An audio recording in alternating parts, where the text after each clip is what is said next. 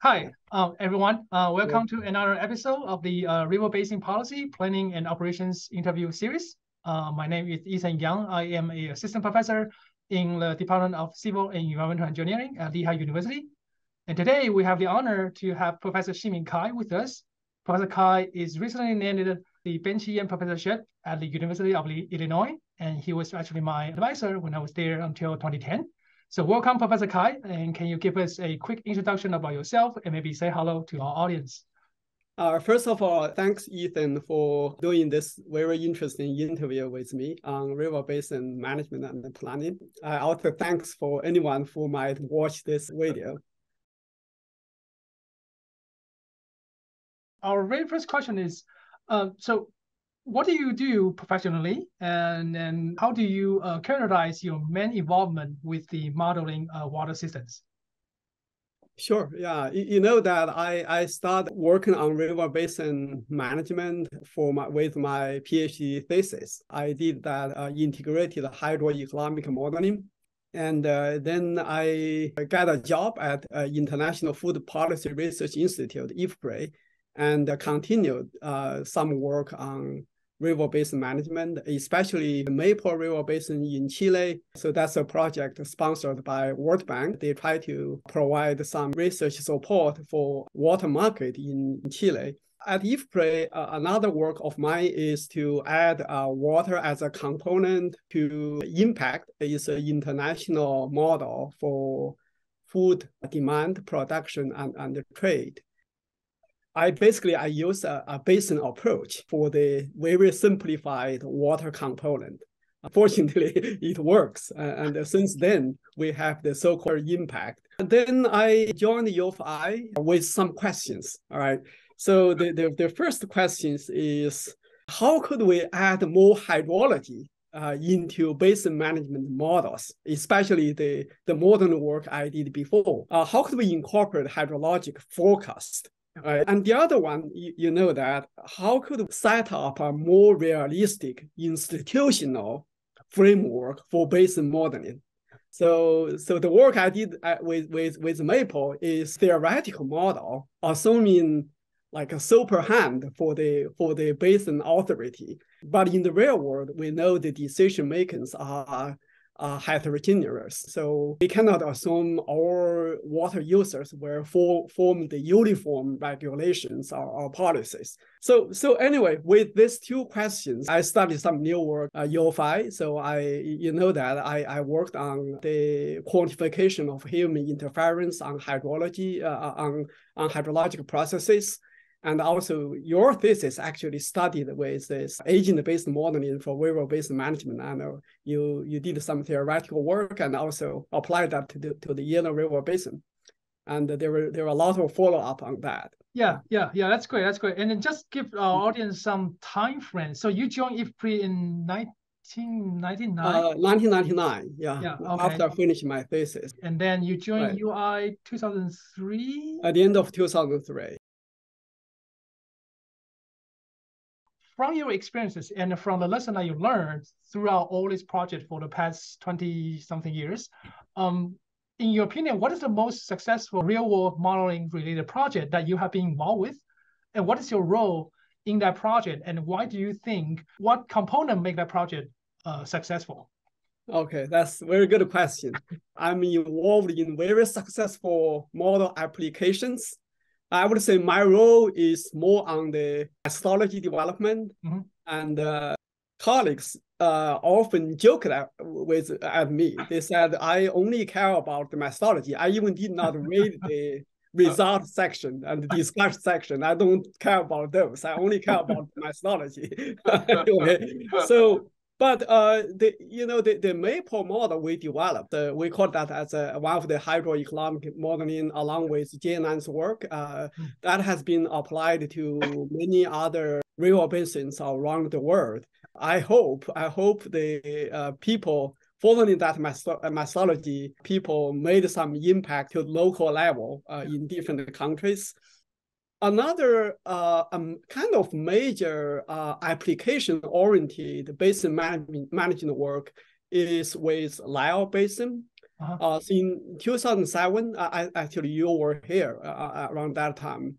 I was hired by the World Bank as a consultant to develop a term of references for Nile Basin management model. The idea is to develop a kind of regional economy to facilitate water trade.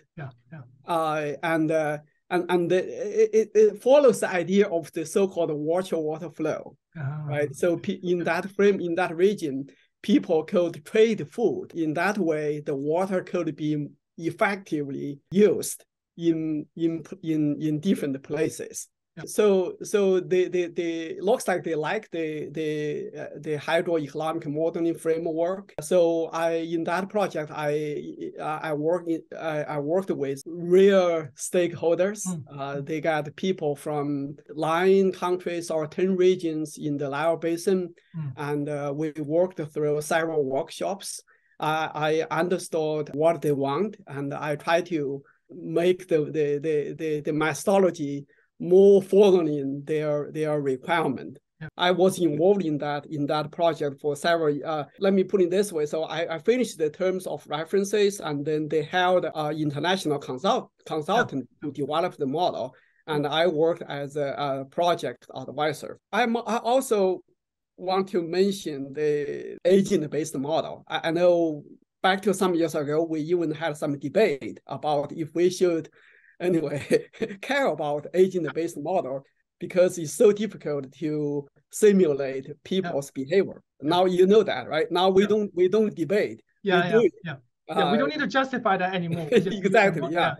Because of the data availability, because of some supporting methodology, we could do it better, right? Especially I have an NSF project to study the water permit allocation in the Republican River Basin in Nebraska. So in that project, actually, we developed an agent-based model to study how heterogeneous farmers' behaviors might affect the policy, might affect the hydrology in the region. Especially the flow depletion to the downstream Kansas. I have a kind of methodology-oriented path, but I hope some of these methods are used by people and they generate some real impacts. Recently, I tell my students, I said, now we should switch our emphasis. We should not just focus on the model development. We should think about, how the model could be really used. Because I just realized, actually, we did not really publish a lot on the model application, but others, I noticed some people, they use our modeling method. They publish very influential papers. That's a good thing. Anyway. I think that's a balance where you want to focus on the theoretical development and also the application in the real world. And I think that balance is a little bit tricky, but if you can make it well, then it should have a deeper impact. Follow on that question. So on the other side, have you ever involved in any unsuccessful modeling effort or any real world project that is I won't call it fail, but maybe does not achieve the goal that was originally being designed? And why do you think that might happen? I'm more confident to talk about that. Let me go back to the Nile Basin, my Nile Basin experience. As I just said, I was hired as project advisor. So my responsibility is to do work assessment, progress assessment, work plan confirmation. After about 1 year, I quit the job. Okay, there are different reasons. I was too busy. I started to have but to be honest, so if I know a little bit more about the bureaucratic in the real world, if I have better interperson communication skills with practitioners in general with stakeholders, I might be able to continue my role over there and finish the term as advisor, and then the tour might be much more successful. So because what I really expect is that I don't expect the tour will generate like real policies or support real decisions at the current stage. But I hope with the tool could be a kind of learning tool for people from different countries. So let's try something different. If I trade my water to another region, I use less water, but I actually could get more benefit, more profit, right? So I hope people could use that tool to learn things, to explore options. But unfortunately, I'm not sure that was really true. So this is my regret. This is my regret. Maybe I could say I'm a kind of person which emphasizes too much on academic work rather than real world work. But if I put a little more emphasis, if I tried to overcome some difficulties there, anyway, things might be different. So that's kind of regret. So in that Nile River project, I sort of usually if that's a World Bank supported project, the bank staff usually will also help with the facilitating the connection between the academic person and the stakeholder. So what is their role in that? That's a very good question, Ethan. I know you are familiar with the setting. I was originally contacted by the World Bank. They said my role over there is I'm a consultant, but the World Bank, the money, my boss is not from the World Bank. It's from Nile Basin initiatives. It's a local people. Anyway, I'm probably like academic person from the United States, understand too much about the real world difficulties to conduct some research, to make something implemented to support real world situation. I don't understand much about politics. I try to get help from the World Bank from time to time, and I believe they support me. But anyway, I believe they also understand what I did.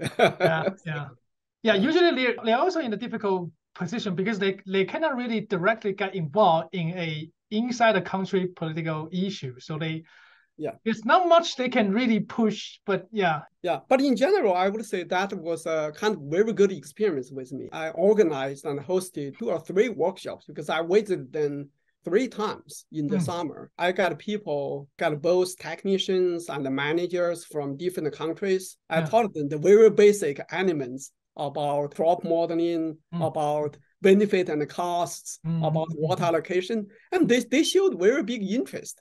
I was very encouraged by their performance. So I believe the stakeholders, at the end, they kind of bought the idea of the so-called market-based approach to help resolve the water conflicts in the Nile Basin. How do you think the interaction between a software or a method developer like yourself or your student or your group versus the people who are actually going to use that model for the model application? And then, what is the importance about that interactions in this kind of project that you've been involved with? That's obviously, software development is helpful and even necessary for model application. But I want to share with people from a different angle. We are dreaming someday we could have a fully automatic tool to support the decisions. We could go to sleep and this fully automatic system can do things for us. And also, we tried so hard to build beautiful models, optimization, very complex optimization models. And we kind of assume people were using it. People are using that. That's not true. That's not true. And I also don't think the error, although we have very big advancement in information technology, I don't think this fully automatic software support will be realistic in the future. Maybe in future generations. In the near future, Exactly. So I really want to emphasize for software development, how could we really bring the users into the processes, into the decision processes? We know it's so difficult to simulate decision makers' brain, or it's so difficult to do brain like a mental model, right? Although we have machine learning, we have all this artificial intelligence, but it's still limited to really to have a realistic simulation of what they are doing, what they are thinking.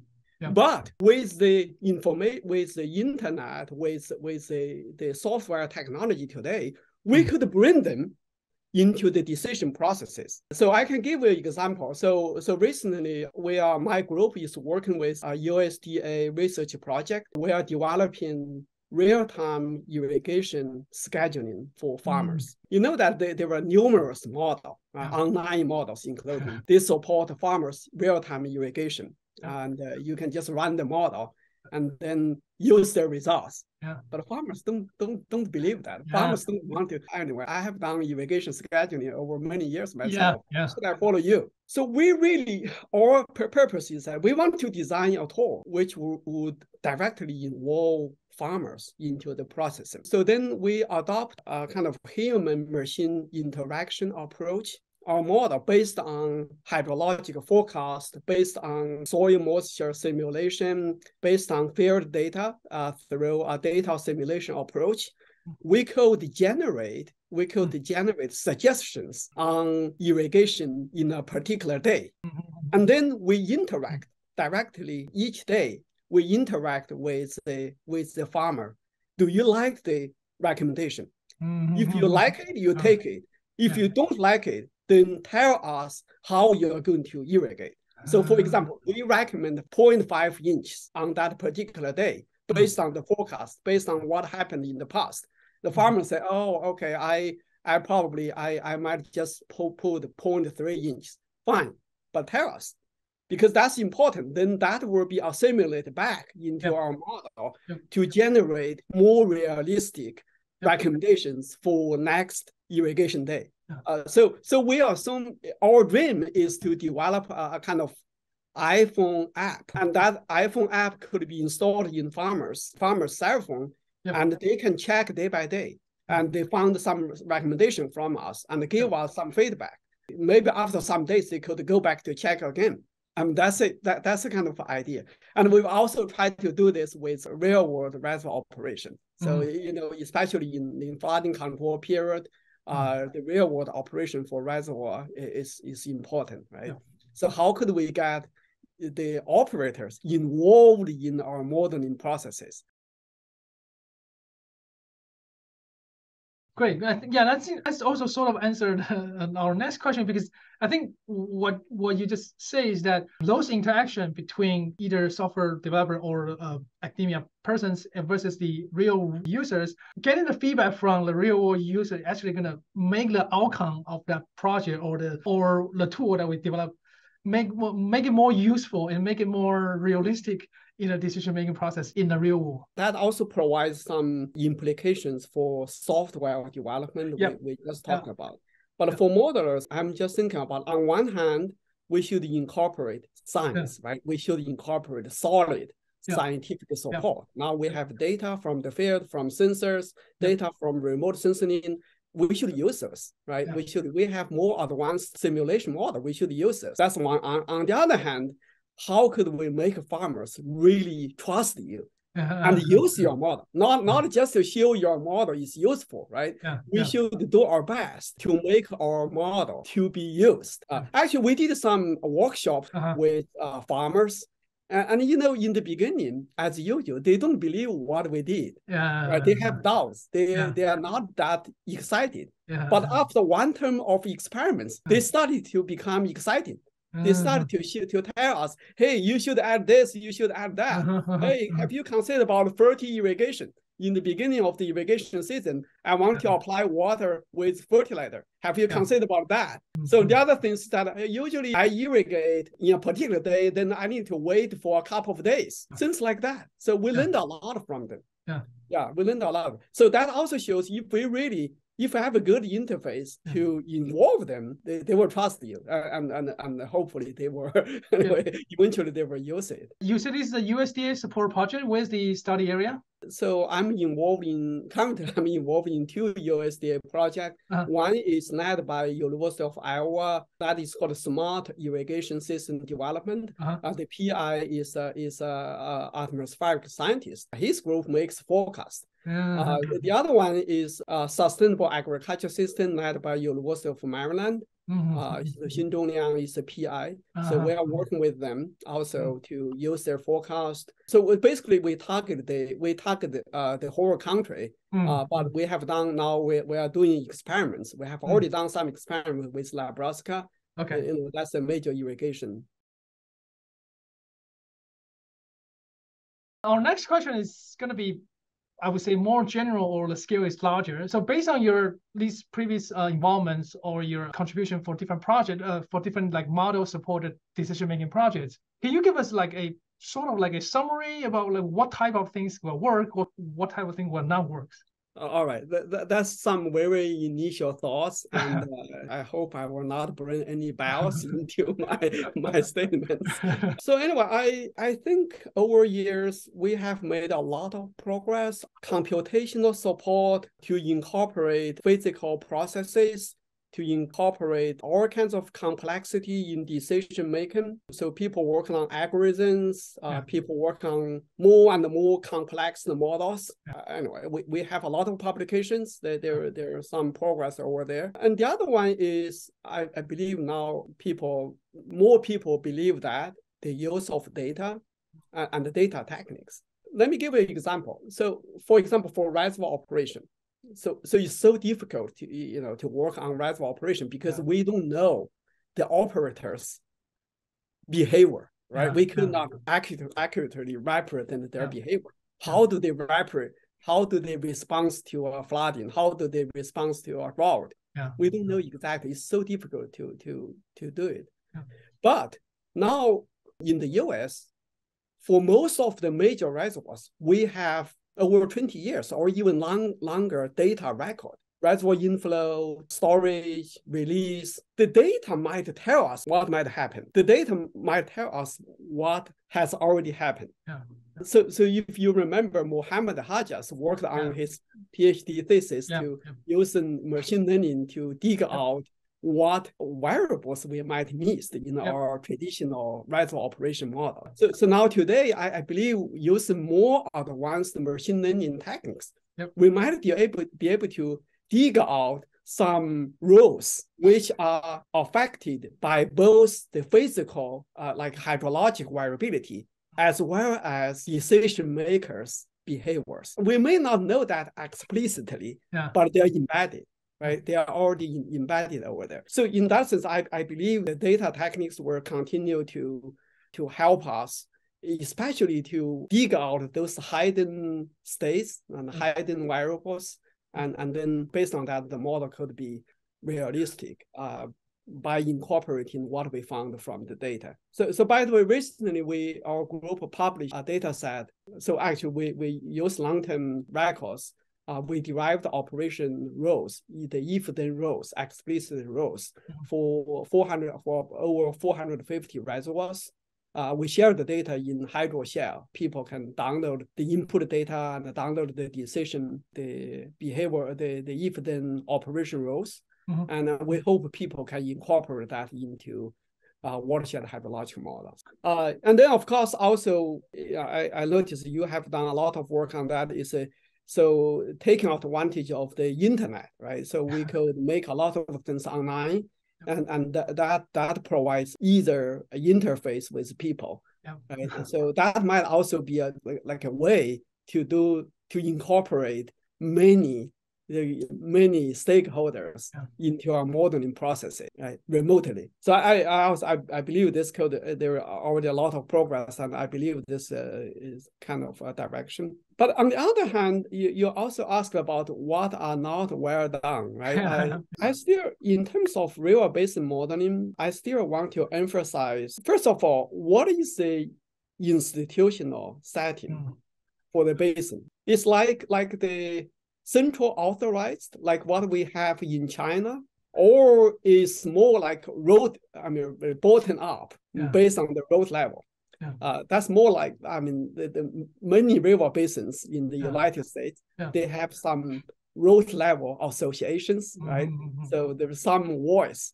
Some voice come up from the road level associations. They go up to some state or federal agencies for decision making. And we know Australia, they are trying, they are quite successful in adopting the kind of middle approach, right? The coupling of top down and bottom up approach to develop more realistic model and more realistic policies for basin management. And in the institutional setting, right, we also, again, we have to put a lot of effort on how could we represent heterogeneity, right? So I know you're working on that, and on my group, there are still only not many. There are a few students. They are still working in that direction. So actually, sometimes I'm telling my students that, like, the work in my group is kind of unified, or it's kind of coordinated by the coupled human nature systems. I mean, the dream is that hopefully we, in some years later, we might have a model which is based on distributed hydrology, but also based on distributed institution, right? So, and their interaction. And then we will not have any debate on this is a hydrology model, this is a water management model, and we should have one model. The other things I want to emphasize is how much forecast we used for river basin modeling and operation. How could we make more used? So, like LOA and many other national water surveys, I mean, they are posting some operational models. And recently, I just realized that they said their reservoir operation modules have not been updated over decades. But they really want the forecast-informed reservoir operation. So that's a big issue, right? So it's not like, hey, we have a good forecast and then people can use that. It's not. I mean, actually, Majid published a paper on the farmers' trust on drought forecast. The trust depends not only on the scaling scores, but on many other things. So I think that's it. That's what we need to do more. How could we make our basin planning and operation more forecast informed? And another thing, I have been talking about this over 30 years, starting from my thesis. So if you remember, for the RSA basin in Central Asia, we have increase in irrigated area. And then we have, before 1960s, we have some stable, fluctuated inflow to the lake. And then maybe around 1970s, there was a sharp declining. Like we call that as a tipping point, as a tipping point. And then it never went back. It's not like a regular fluctuation. It never went back. Over all these years, I'm still thinking about how to explain that. Okay, how to provide scientifically based support for that tipping point, because that's so important for policy development, right? For the real world basin development. So in recent years, we learned something from complex systems. They say, how could we predict the tipping point? Things are still stay with very simple conceptual level, but how could we learn more on that and explain the long-term cumulative impacts of human activities in our basin, in order to have an early alert or forecast about like kind of big thing which might happen in the future. For engineers, for scientists, that if we could do that, then we will make good contribution to human.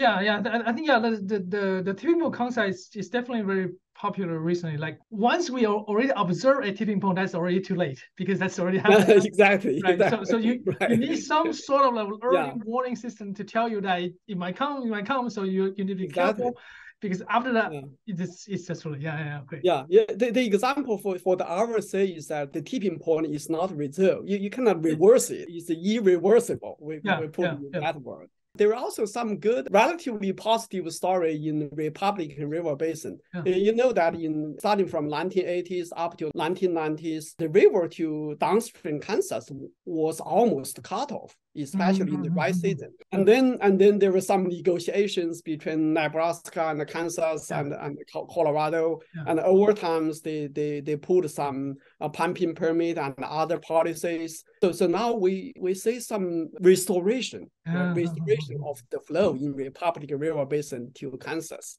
So that's kind of good story.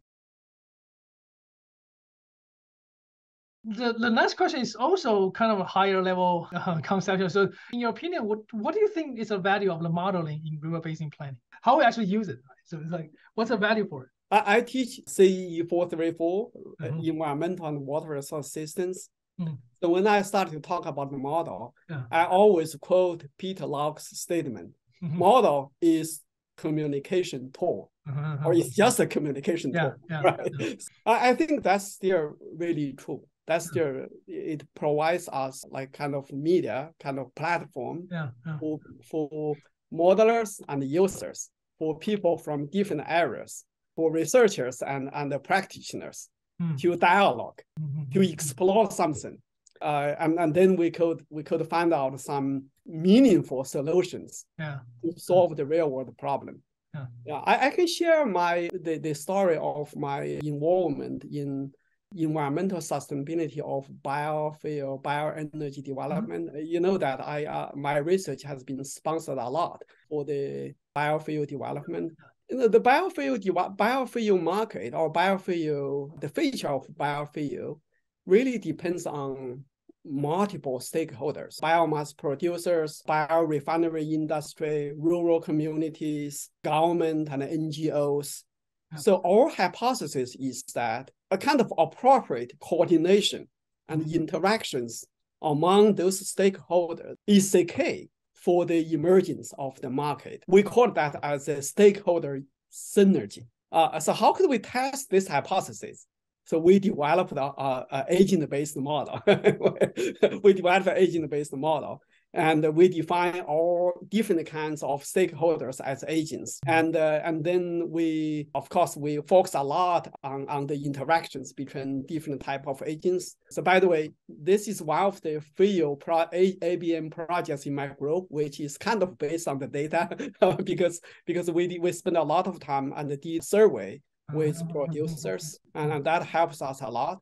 And we also did some focus group studies with stakeholders from different sectors. So the idea is that we define this as a bioenergy community communication tool. So in one of the workshops, a local stakeholder told us a small scale facilities. Okay, we should not think about large scale refinery facility at this moment. It's not realistic.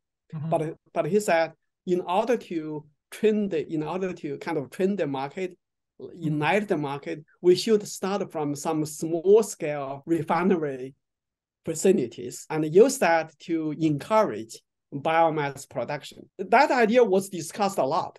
And industry people, they showed some different opinions. And then after that, we developed a scenario with our agent-based model. We test the possible path based on this small scale facility, and we have very positive results. And eventually, we brought those people together, and almost everyone is convinced.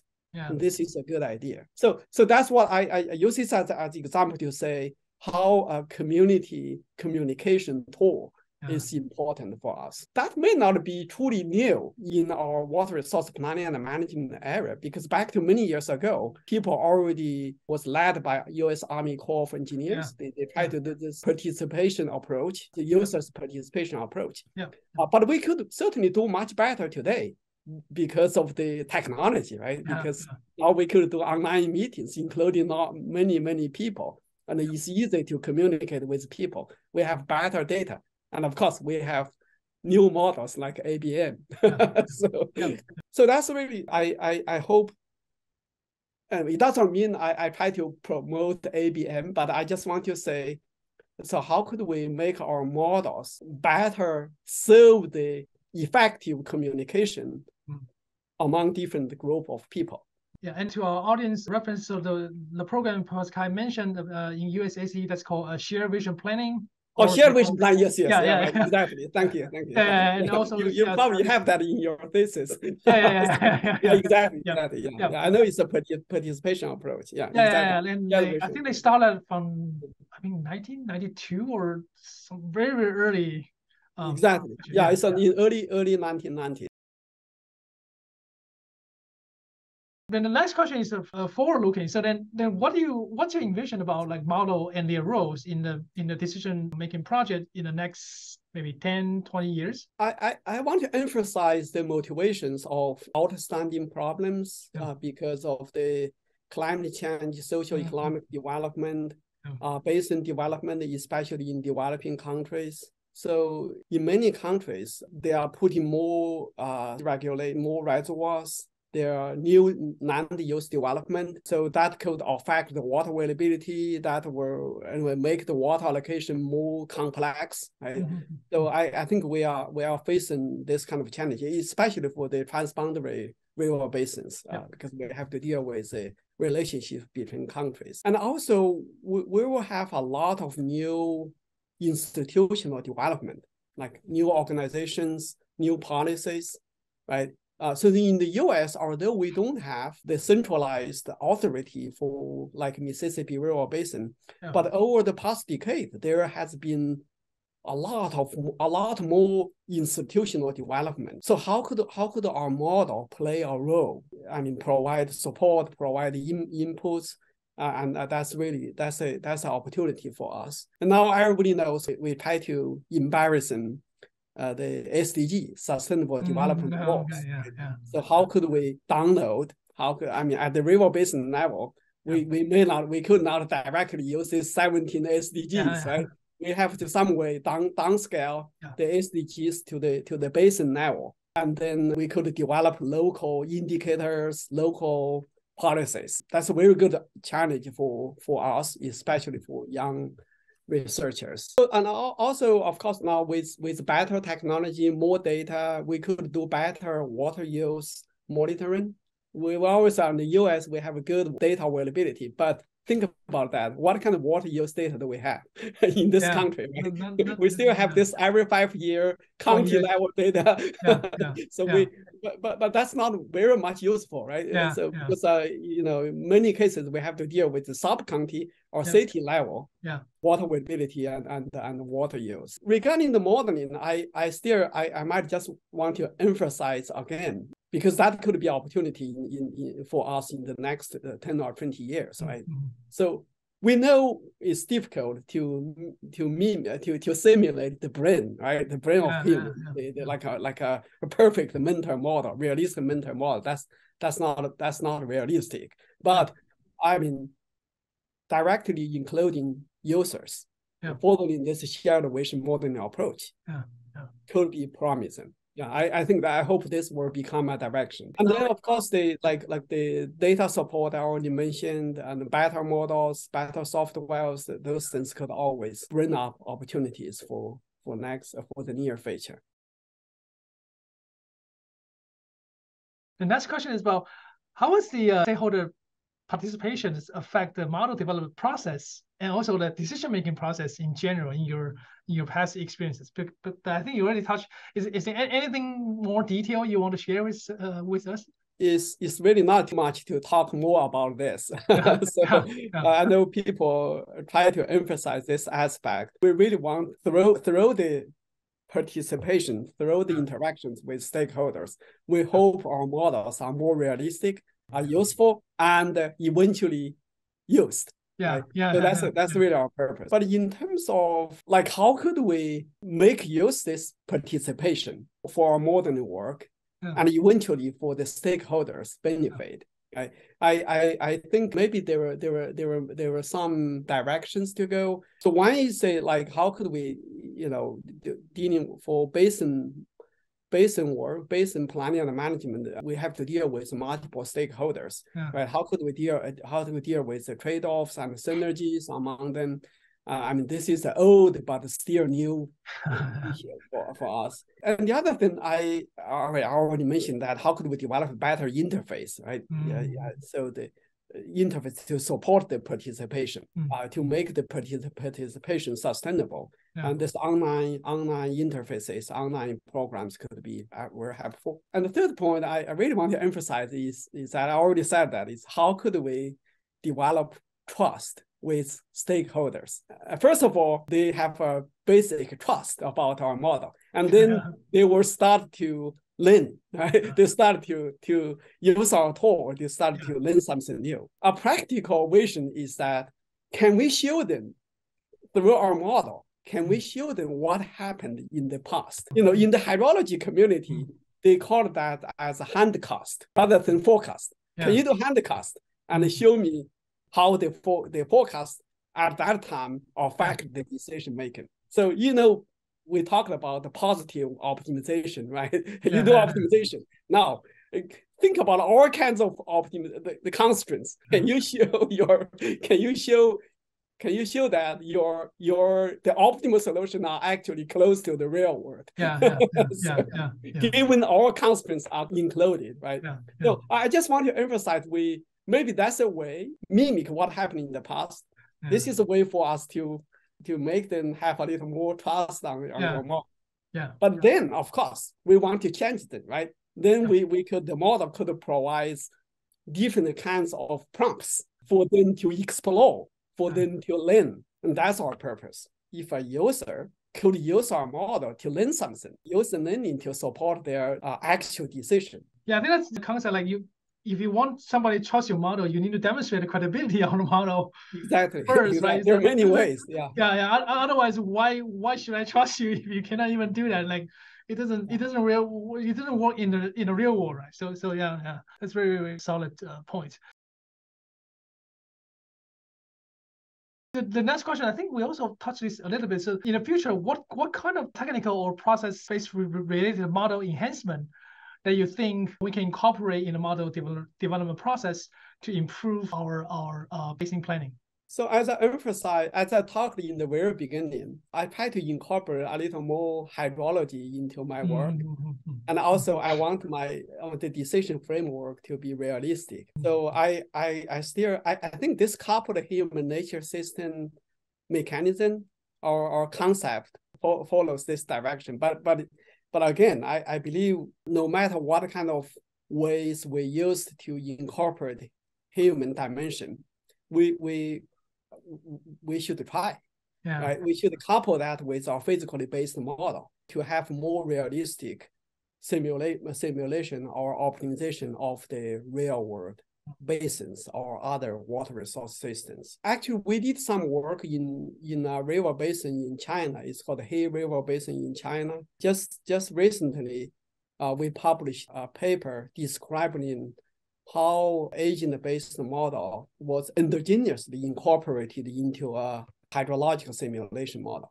It's not just the coupling between the two components. They are endogenously included. So all the interactions or dynamics are included within the model, within a single model. So the project was led by Professor Trinh Miao Deng. I mentioned that because to my knowledge, I think that's probably the first model like we could really put things together. So how could we enhance the human dimension? So hydrologists are talking about that. We have been addressing that all the time, right? But how could we do better? Anyway, how could we do better? How could we make our modeling products used by them, be helpful for them? We still have a lot of work to do. And the other things I mentioned that is the forecast informed planning. I think that's also that could be some progress, but additional enhancements will be helpful. So our next question and the last one is more linked to the educational aspects. Based on your experiences and all the projects that you have been involved with, could you give people some advice to someone that's actually in our field in water resource planning, who's just starting river basin planning or modeling? What kind of advice you will give it to? You might remember, Ethan, a paper back to early 1990s. There was a statement in that paper that said water resources systems is kind of dying. But fortunately, over the past decades, right, our area is growing. The systems committee is growing. So we have more and more publications, and you're still one of the leaders of the AGO Water for Society Committee, right? So we are all using the so-called systems approach. But I really want to emphasize or want to encourage the new researchers, young researchers, to learn a bit more about the so-called complex system, the coupled human nature systems, because those concepts are based on some theories or methods for complex systems as a physical, right? It's a physics area. So that area addresses the so-called co-evolution. So now we are talking about how our decisions co-evolve with the natural processes, right? There's some feedbacks, because that we all agree that's important for us to simulate tipping point, important for us to develop more responsive policies. So I hope maybe I'll always encourage my students to take the course on complex systems. But fortunately, I think that was taught by a professor in physics, but the professor left, our professor retired. Now we at our campus, we don't have that course anymore.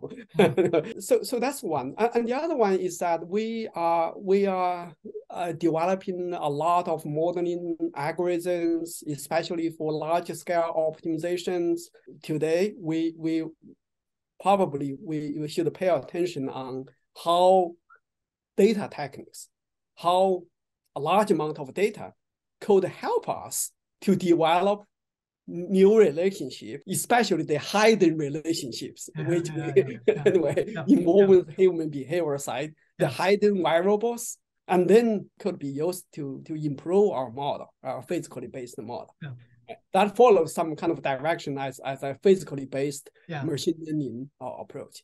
So I probably don't need to say too much, because you already say at the EWRI conference in Atlanta this year, you say how many talks are about data. So, but I really think the data could help us to have more realistic representation of the human dimension. But last thing I want to emphasize is beyond academics. Okay, if you want your work to be more influential, if you want your model to be applied and more applied and generate some impact. So as a researcher, we need to learn some interperson communication skills. Right. How could you better communicate with your clients, with the funding providers, with the public, right? Also with the public. So that could really improve the impact of your work beyond the impact factor, right?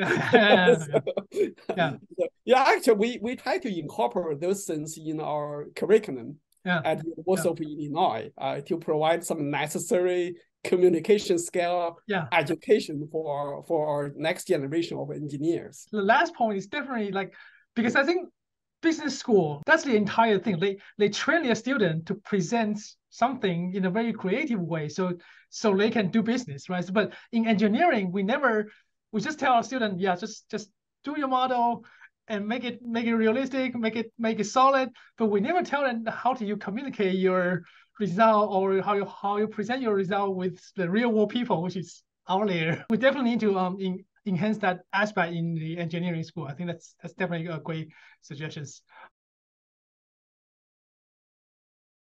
The last question from our side is, do you have any advice to somebody who's not in our field, or but maybe they are interested in collaborations, or maybe they want to learn more about water systems? Do you have any suggestion or advice to them? Yeah, certainly basin planning and management is not just a business for our engineers. They are for not only for civil engineers. They are the business for engineers in many areas. I'm talking to my colleague at the University of Illinois. It looks like in future years, electronic engineers might take some of our job, right? By more efficient sensors. And we particularly emphasize the social aspect. That's not new, right? We for many years we have tried to collaborate with social scientists, and then we could work on some realistic aspects of the basin planning and management. But based on my own experience, I mean, that's not easy, to be honest. Unless someday our education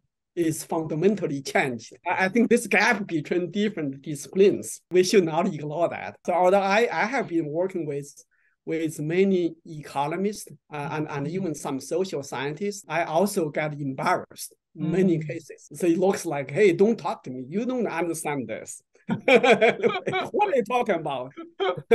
so I think this kind of, anyway, for our people who are interested in basin planning and management, we really need some open mind to appreciate others' work, to understand others' work. And of course, we don't want to replace others' work. We don't want to say, hey, actually, I'm doing this, you're not doing it. Understand to each other. That's very important. And then, of course, if we have good attitude, so hopefully we could develop some common vocabularies, and then we could communicate. If we don't have some common vocabularies, it's so difficult to communicate. So I'm all these years I'm still teaching environmental and water resource systems. I included a quite significant economic part. So at the end of the course, I just hope all students in the class, some of them, they taught economic class, some of them did not have any background in economics. But I hope at the end of the class, they could use like marginal value, right? What is the marginal value? And what is the balance of that for water resources, for engineering development? I hope they could do that because then it will be easier for them to communicate with economists, right? So I hope the world is moving to that direction with a better environment for people from different areas to communicate and then to develop some joint solution. I think the common experience that people who are doing interdisciplinary work is that sometimes you say something, and that thing means different thing in different field, and then so they misunderstood. And you need to spend more time to even define something. Like in my experience, is like I say watershed, but that means something for ecologists or some other people. So then the communication in the interdisciplinary work is definitely something that we can keep improving. But lastly, I mean, I like to add a comment. This is a very personal comment. In this country, I really hope the lawmakers, the policy makers, especially at the federal level, could hear more voices from the engineering science community about river basin management in this country. Because there is no major change, right, for the large basins crossing multiple states in this. There's some way managed by USACE.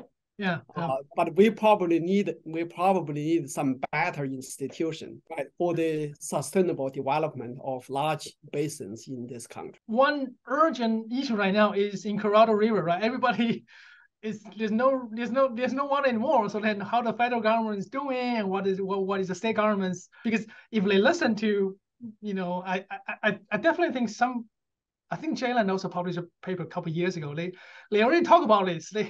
When they set out a treaty, the water is not enough. So you cannot just follow that treaty and say that we follow the law.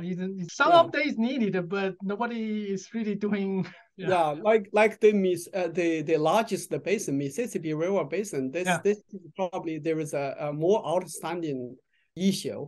So in the Gulf area, in the oasis area, right? We have land loss. We have very significant land loss because of the mass sediment transfer to the oasis.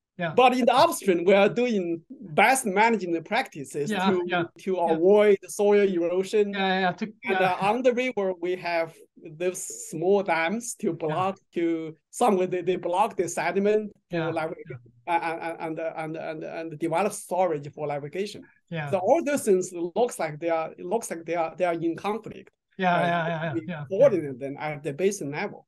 So that's not. I mean, of course, scientists we could provide some evidence about things, but eventually we would need the decision makers to set up a more realistic institution for real world management. That's beyond research. Thank you very much. I'm really excited in talking to you about all those important questions. I also thank any audience who might watch this video.